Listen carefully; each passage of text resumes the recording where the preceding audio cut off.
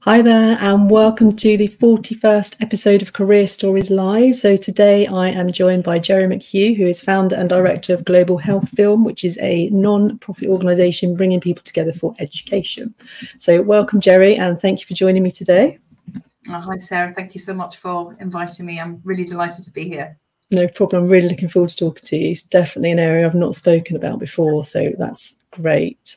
So Gerri and I met through Espresso Plus, which is a membership community that we're both members on, which is headed up by John Asperian, and it's mainly for people that use LinkedIn for their business. So that's kind of how we met. So as always, please do comment to let us know that you're here, where you're joining from. Feel free to ask any questions now if you're watching live, or later on catch up. And we will come back and answer those questions later on if it's on catch up. So the basis for the lives, for anyone that hasn't watched before, I've just been interested always really in what people do and why they do it, like learning about different roles and career paths. And the idea really is that that gives me information that I can pass on to clients and people that are looking for advice on places to source information. And my guests have always given me some really great career tips. So that's the idea. So over to you, Gerri. Can you give us a brief intro to you and what it is you're doing right now work-wise? Yes, thank you, Sarah. So as you said, I'm the founder and director of Global Health Film, that's a micro charity that I set up some years ago. We work at the intersection of arts and health using really brilliant storytelling, usually documentary, but not only. We also work in animation, immersive technologies, participatory theatre and journalism to spark discussion and debate around difficult, complex, interconnected issues in global health. And global health is essentially about inequity. So we are sort of deeply engaged in issues around climate change, environmental degradation, human rights, social justice, infectious disease, etc., etc., etc. So quite a broad range of issues, but looking at those through the sort of multimedia creative lens, I guess. Excellent. Sounds really interesting. I'm looking forward to talking a bit more about that as we go through the session. So let's start with early careers. So did you have a job whilst you were at school or college? And if so, what was that? And has it helped you in any way in your career? Yes. So yes, I did. I started working when I was 14 on Saturdays, always in retail, started working at our local bakery. And then from then, for many years, right through university, I worked at Marks and Spencer's on Saturdays and during the summer holidays, Christmas holidays, and through the university's summer holidays as well. I worked at Marks and Spencer's and then also in a bookshop, which I loved. And I think what was really helpful about all of those experiences so they were all in retail. So by definition, I was on the shop floor. So by definition, they were customer facing roles. So they gave me lots of opportunities, I guess, to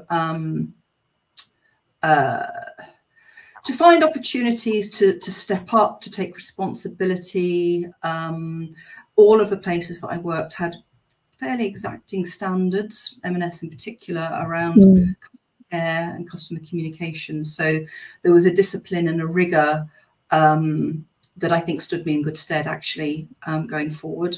And I think also just working from that young age can do no harm, really. It's, very sort of temporary, Saturday jobs. I think earning your own money, having that responsibility to show up and to serve is really helpful, actually. Yeah.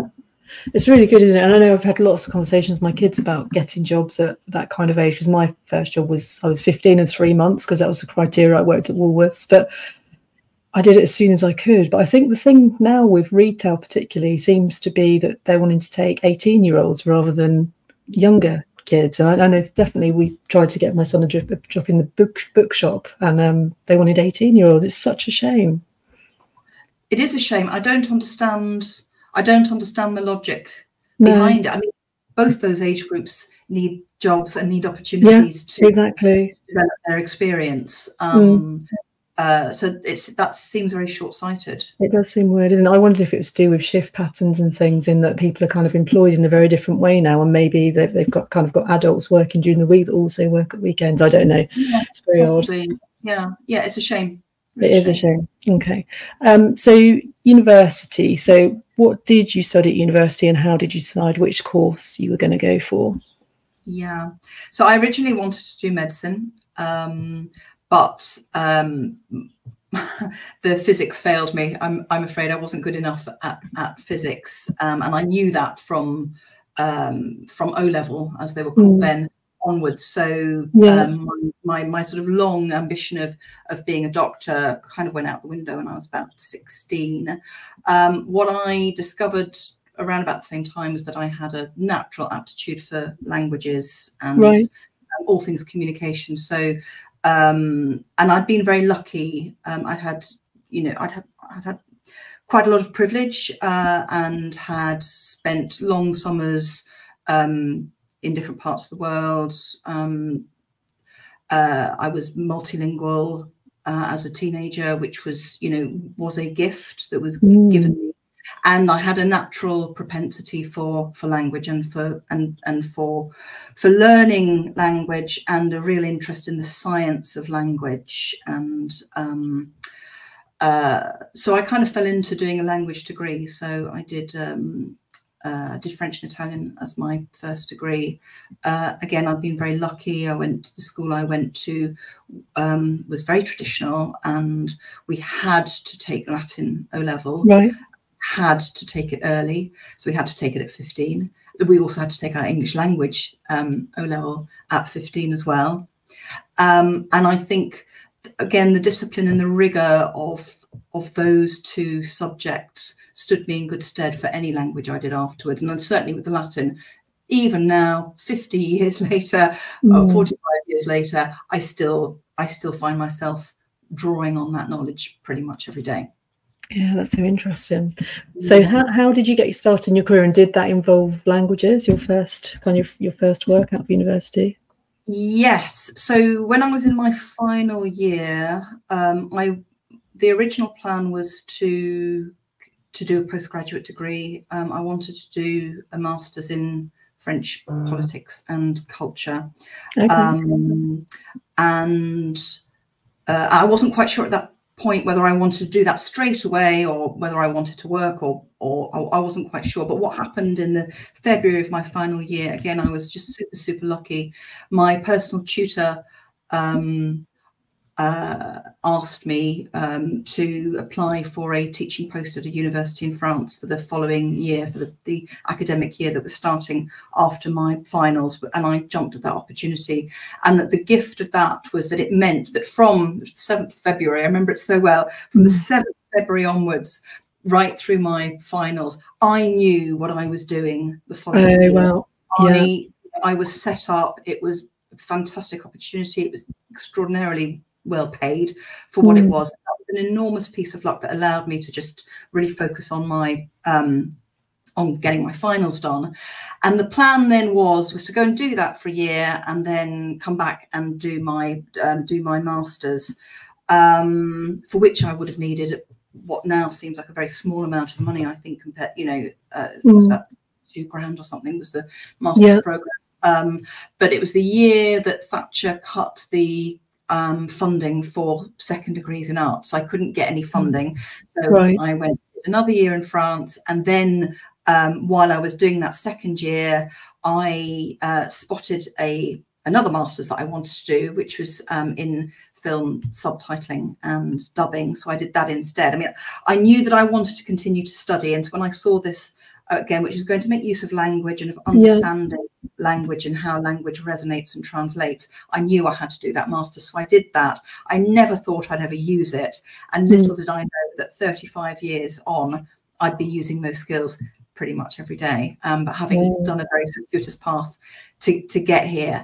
And so I did that. I moved into commerce, moved into a sales role. I spotted a job. You have those moments in life where you spot jobs. It's happened to me a tiny handful of times where I've seen a job quite serendipitously and thought, that's my job. That is my next job. And I saw this job. It was out completely in a different sector. It was working in the retail sector, but they wanted somebody who could speak English, French, and Italian, because they were looking for somebody who could buy ceramic and porcelain from Italy for the European market.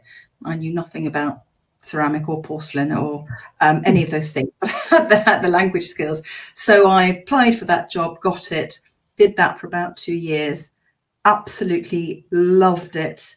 I loved, you know, the creativity of building product ranges. I loved everything about moving, you know, negotiating those large sums of money.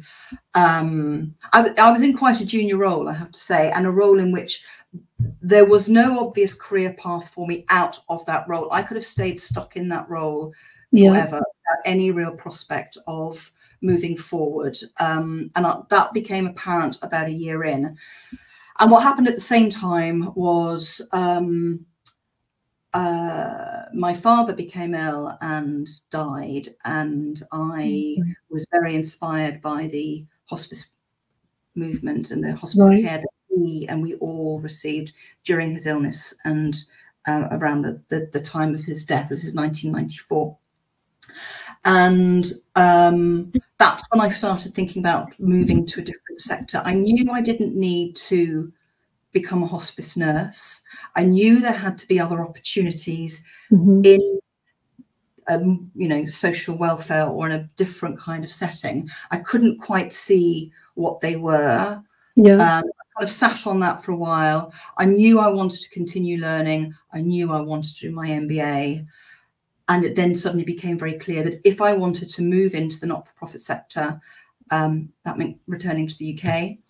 And I definitely, the MBA programs that I was interested in were in the UK. So I found I had this Damascene moment where I realized that I was going to do something that was very counterintuitive. I mean, I was still very young. I was 28, 30 at the time. But I was going to do something that felt very counterintuitive, which was stop and start again from scratch. I did it. So it took me about a year to organize everything. I returned to the UK, started over. Again, serendipitously, I saw a tiny, tiny little advert in The Guardian, either one Christmas when I was back in the UK or in The Guardian Weekly that I would pick up occasionally in France. Teeny tiny little advert for a sort of 2-month course and charity placement. It's called Working for Charity, which was a charity itself, no longer exists.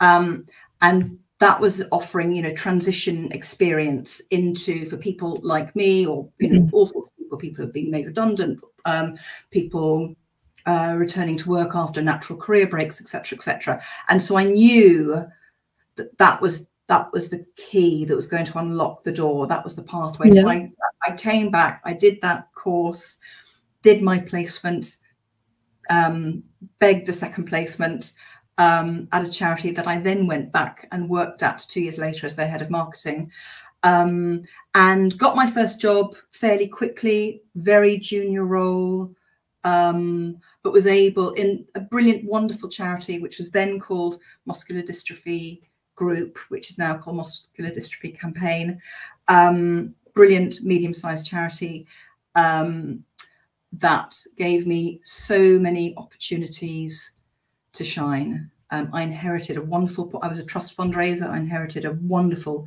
portfolio from my predecessor that set me up for enormous success. And yeah, it was brilliant. And I catapulted out of that role into very senior roles. And I have Muscular Dystrophy Group to thank really for my career, and you know, my managers and my colleagues back then in 97, 98 when all of this happened. And from then I became sort of head of fundraising, director of fundraising and communications. Did those roles for 3 or 4 years, I guess, and then moved into this niche of going into small charities as their first chief executive. So often going in on a turnaround transformation mandate, I guess. So yeah, going in to address sort of a multiplicity of strategic issues. The organisation may have been struggling for quite some time. There will have been sort of deeply entrenched issues that had not been addressed. So I did that. I did that for about 15 years, and it was when I was in my last one of those that the opportunity to, with some colleagues at the Royal Society of Medicine, came up to set up Global Health Film as a project, and which we did in 2012, and then I left my full-time CEO role in 2016 to move it from that project into a registered charity, and that's what I've been doing really since 2016. Excellent. It's really interesting to hear about your path through the charity sector. I remember I did some work a few years ago now for cancer research with the learning team there about kind of career paths, and I think what they were saying at the time was they got so many graduates in that actually it was quite hard for them to progress up the organisation. So the kind of the more typical way in a charity is to broaden your experience. So you're not necessarily climbing up, but you're kind of building across. And then obviously once you've done that, you can start moving up. No, that's I would say that's absolutely right. And I think the smaller, I mean, CI UK is, you know, is a giant. Big, yes. Yeah, and so the opportunities for progression within that charity will be much bigger than they are in most charities. Charities are much smaller, and you know, usually to move up, you have to move out. Yes, and that's a shame, because that's a loss of skills, loss of you know, it's an investment that doesn't get that gets lost, I think, in some ways for organisations, but. Yeah, so you know, you find, I think maybe it's the same in most sectors, but you know, at the sort of earlier career levels, people are tending to move, or tending to have to move, maybe every 18 to 24 months until they get into those more senior roles, where there's more scope and capacity for you know, for building your own niche.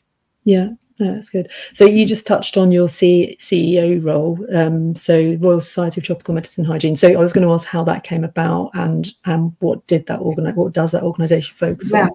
So that was another one of those small handfuls of, you know, you see the ad and you think, that's my job. I had just finished. I'd done another of this sort of this nervous tick about I've always got to do another master's kind of thing, and I'd just done a master's in international development, so it's very much dealing with the issues that RSTMH deals with, and I'd done that master's to prepare myself for a more sort of global role, not in terms of empire, but in terms of outlook. So I was very interested in global health and in inequity, and so I spotted this job and thought, that is my job. I have to get that job, and so I went in as its first chief executive.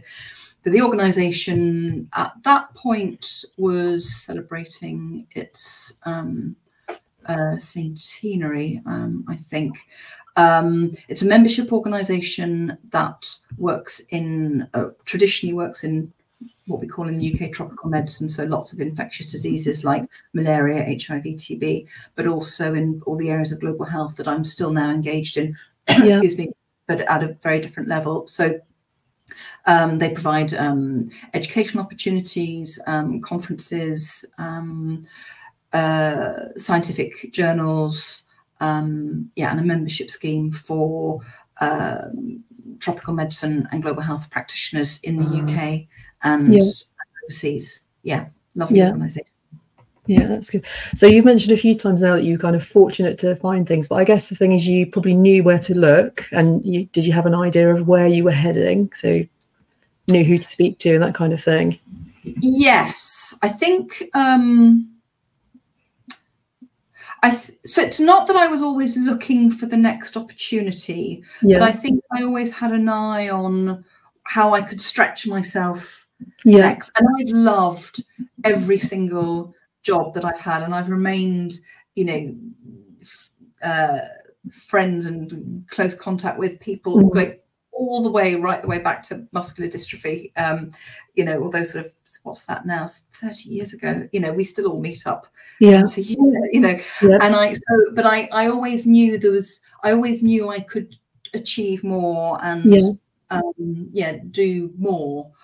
And so I think the luck, so there's that adage, isn't there, that you know, luck, preparation, meeting opportunity, and you know, that is, there is some truth in that, in that it is actually about the preparation. So preparation isn't necessarily about being over obsessed on where the next opportunity is going to come from, because you also have to, you know, live in the moment and deal with the issues in the moment. But I think it's about reflecting on how we can be better at what we do, how we can stretch ourselves more. And so I think when you do that sort of deep thinking, the opportunities come because you spot them, you see them, because you've been thinking about, you've crystallized some of that thinking, I think. So you see them and they reveal themselves as opportunities where they might not have if you hadn't been, you know, I mean, I'm, you know, relatively ambitious, I would say. So I was seeing the opportunities that sort of resonated with the ambition that I had, I guess, to work in a, you know, to work in an area that really appealed to my own, you know, interests and values around social justice, social exclusion, inequity, all those kinds of things. And so I think that's where the luck comes. And that's how you create it, I guess. So being kind of clear on that. So that leads into the question I always ask about values, and I think you've obviously already answered this, but so do your personal values have an impact on your work and who you work with? 100%, yes. So I think that was something that became clearer and clearer as the years went by. I don't think those things reveal themselves necessarily as fully defined thoughts, you know, when you're starting out, but I think they reveal themselves, and that's what makes the job worth it, I think. You know, and that's what makes the difficult parts of any job, and especially any leadership role, you know, it's can be tough, you know, dealing with lots and lots of difficult things. But I think when you know that there's a greater good, when you know that even dealing with difficult people, if there is a commonality of purpose that you have to find and reveal, you know, then, and you can find that, you can create some common ground, even with very tricky people sometimes, then it all makes sense. But yes, and certainly I've had to make quite difficult decisions along the way around, you know, for example, turning down partnerships with organizations, what, you know, potentially could have been quite lucrative partnerships, but that just didn't align and resonate with the cause. So and I guess that's the thing, as you go through your career, you get more confident in making those kind of decisions as well, don't you? So you can be true to your values because you've got more confidence in yourself. Definitely, yes, definitely. Okay. So your company website said you rashly left your job when you went on to set up Global Health Film. So you want to talk a little bit more about that? Yes. And a bit more about what you do there. Yes, no, absolutely. So I left Global Health Film in 2016, and again, it did seem to many people on the outside like a very, very counterintuitive move. You know, lovely chief exec role that I loved, and, you know, really enjoyed, to strike out and do something that was very high risk, in that so Global Health Film at that point had been just it wasn't even a legal entity, it was a project that had some very generous funding in 2013, and that funding had just run out and the pipeline was very dry, and I kind of knew that I had to do something. If I was going to make it something, I needed to something had to give. I wasn't going to be able to do justice to global health film and retain a full-time CEO role. Yeah. I was also traveling between 2 countries pretty much every week, and it was just all, you know, something had to give. And counterintuitively, the thing that went was the stability, was the chief exec role, which, and again, I didn't do it lightly, but yeah, and that was rash. But I, you know, really believed in the potential of global health film to contribute something unique and special to the world, something that could be very inspiring and something that people could convene around. And so, yes, so I struck out and set it up as a charity. That was a slow, painful, expensive process. And here we are, sort of 6 years later, still very small. And I don't know how much bigger we'll ever get in terms of our actual size. So our reach has grown. So we started out, so, you know, everything in life to me feels like it divides into before and after COVID, and we're a really good example of that, I think, in terms of how our services have changed and how we've grown, actually. So before COVID, our main output was a London-based 2-3 day multimedia festival, which was based initially, you know, at the Barbican and then in different locations in Bloomsbury.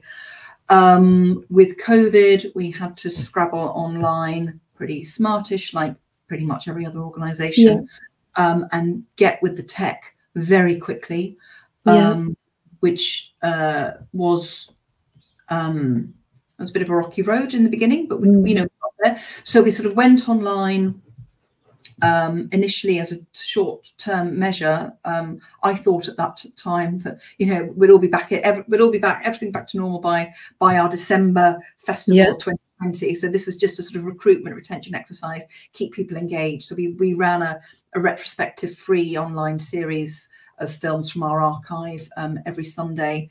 And of course, very quickly by October, we knew that there was no going back to in-person events very quickly. So what was really interesting, and again, there is a degree of serendipity in this, is those online events that we did attracted huge audiences, or huge audiences for us. We would have, you know, up to 800 people at a single screening from, you know, an average 25 countries around the world every Sunday evening. It was just amazing to bring all these people together in real time.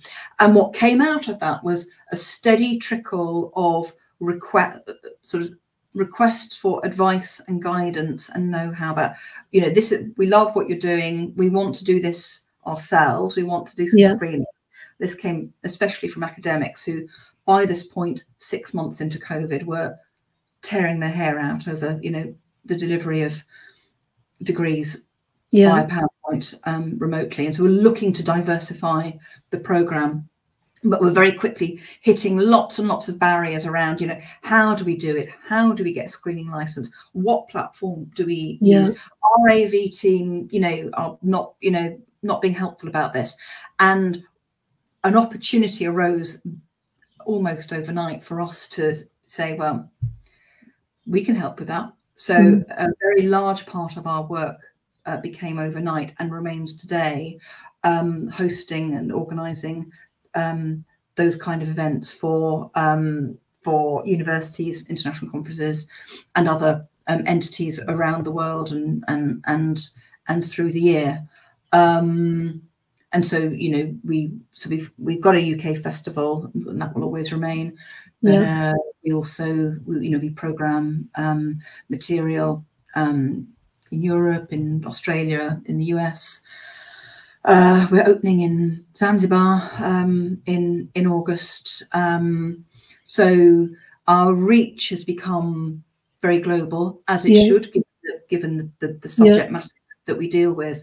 And so that's been a really interesting and very gratifying journey for us to be getting more great film, more brilliant film to more audiences and more diverse audiences around the world. Yeah, as always, I've got so many questions, but I suppose a question would be: so how are your videos commissioned, and who are the audiences? So apart from the universities that you've just mentioned. Yeah, so we don't make film and we don't commission. So we're an exhibitor of film. So we tend to be working with. So film tends to get made in one of two ways. It's either commissioned by a broadcast channel or Netflix or wherever, or they're made by independent filmmakers, you know, very often as passion projects who raise money painfully over many years to get stories out. And our role, we come in at the stage where the film is made, usually, not always, sometimes we're involved in some small way from the very beginning, even from the concept stage. But our role is to bring those films to an audience. So films tend to come to us when they're about to films, they get finished, they go on a festival journey for about a year, and then they either, you know, they get picked up by a sales agent, or, you know, they get, you know, they go onto a VOD platform or whatever. Or sometimes they, you know, they end up on a shelf, unfortunately. And so our role is to select and showcase, you know, the best work in that comes to us, and that work comes to us through a submissions process. So you have a submissions platform, and people submit, and then you select from that. We probably select somewhere between 4 and 5% of the material that was sent, and and so then the name of the game is to showcase that work at one of our festivals. And I think the thing we do best at Global Health Film is we actively seek opportunities once that festival's over to continue to find opportunities for those films and those filmmakers to get screenings around the world. So there are lots and lots of films that we work with that you know, where we've maybe organized, you know, a dozen, sometimes up to 20 other screenings over the years in different contexts. So that's how we support our filmmakers, by finding opportunities for their work to be shown. That's amazing. And the filmmakers, are they a range of people? So you might get some kind of really new independent people, and then much bigger organizations. Yes, we do. And so lots of early career filmmakers. And in terms of the work, I think we probably attract about half of 50% of the films that we get are short films, and about 50% of feature length films, which is 90-minute kind of length. But yes, lots of early career filmmakers, lots and lots of passion projects, but then also lots of very established filmmakers as well. Okay, that's good. All around the world too. Excellent. Okay, so conscious of time as always, so have you got any advice for people? So this is just general advice, really, people that are leaving school or university and about to get started in their career. Yes, and I've been thinking about this question, because I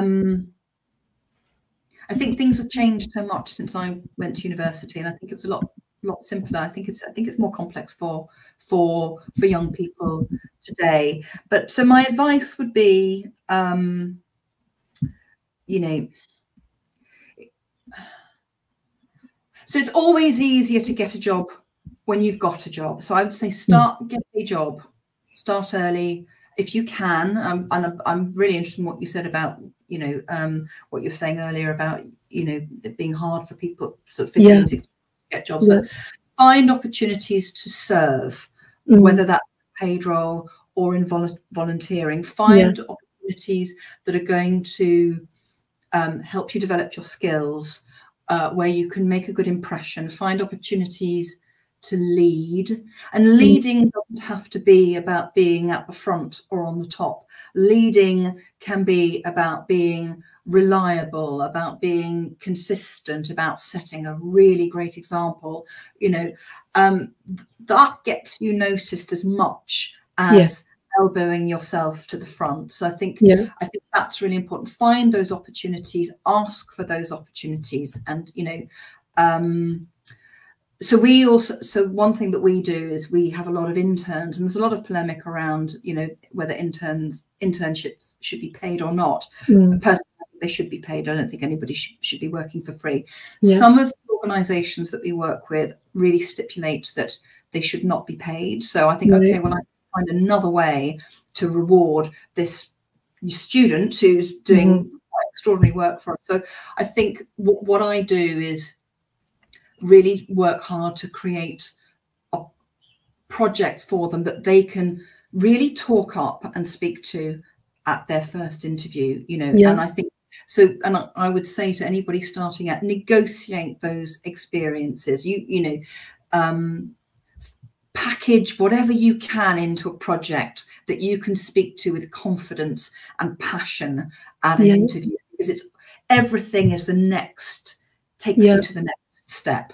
That's really good advice. And I think the negotiate one, I think probably a lot of young people will worry about negotiating, how do I do that, but I guess it's about being prepared, isn't it? What is it that you want out of this?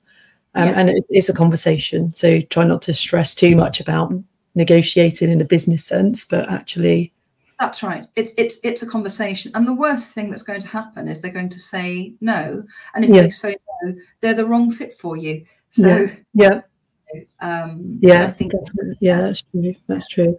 And I guess one specific question related to your industry, so any advice for anyone who wants to create a film around global health? So what should they be thinking about? I know it's a big question, but big question. So it's all about the story, it's all about the human story. I think what we're always interested is in stories that give the rest of us an opportunity to see the world through somebody else's eyes, to experience the world walking in somebody else's shoes. The best films are about show, don't tell. They're not about telling people anything. They're about creating the space for us all to reflect and get our own learnings from. So I would say, where you start with your film or with your idea is probably not where you're going to end up. But it's always about the human story. Brilliant. Really good advice. So thank you very much. So thank you very much, Gerri, for joining me today. And thank you for anyone that's watching. And as I said, please do ask any questions if you're watching on catch up. So yes, thank you, Gerri. It's been really interesting. I've learnt lots. Thank you, Sarah, for the invitation. It's been lovely to talk to you. At all. I'm back next week on Tuesday at 9. So Tuesday the 9th at 1, and I'll be talking to Varsha, who is a resume and LinkedIn profile writer for military and leadership. So that's going to be very interesting. She's based in India. So thanks again to everyone that's watching, and I will see you next week. Thank you. Bye.